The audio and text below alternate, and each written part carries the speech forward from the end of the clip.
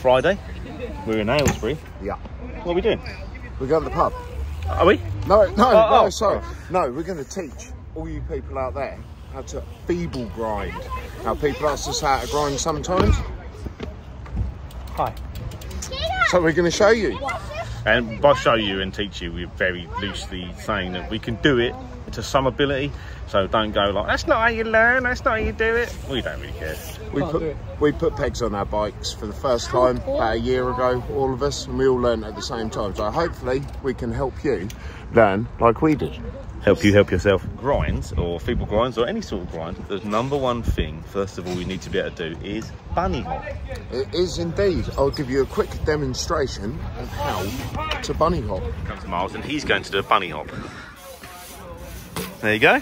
So all that means is you bring the front up and then the back up in a joint manoeuvre that gets you off the ground and frees you up to be able to put your pegs on obstacles. That's indeed true. And people sometimes get confused. Now, generally, if you ride like me, left foot forward, you will have your pegs on the left-hand side. As when you grind, generally, you have your lead foot forward.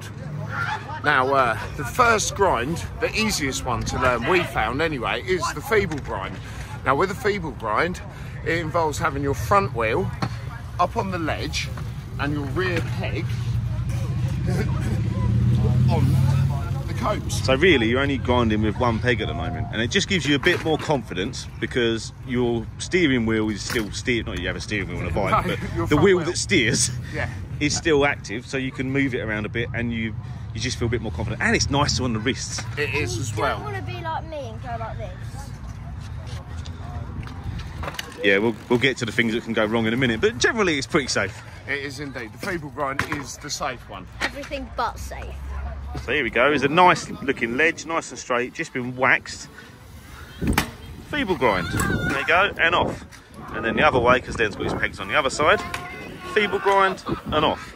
So it's a hop up, and then you're away. But yeah, the main thing really, and the bit that can be a bit tricky, is like the getting on. So you want to ride relatively close to it, but not too close. A bit of an angle. Because you don't want to catch it on the way up, especially if it's not a ledge that's filled in and it has like bars. We've all done that.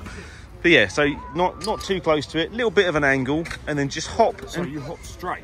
And naturally, when you first start to do it, you'll hop and push the bike towards it, but you don't really want to do that. You want to stay centered on the bike.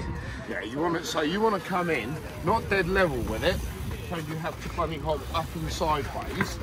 You want to come in at an angle, like that hop, and as you land, the back wheel catches on the ledge and it'll hold you straight. That's it. Just keep your front wheel relatively close to the edge.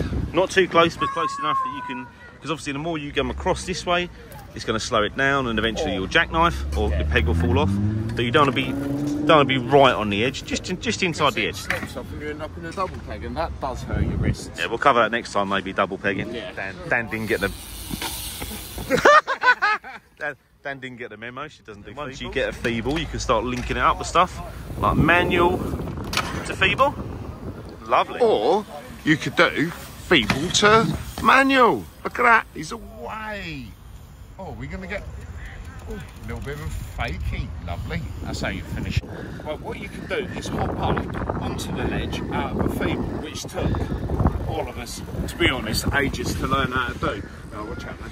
Now, what you want to do is when you're sliding along, you want to put your pressure on the front wheel and hop up. So you have to be led forward, like nollie up into it, which is, it takes a bit of getting used to, but that links into a lot more things.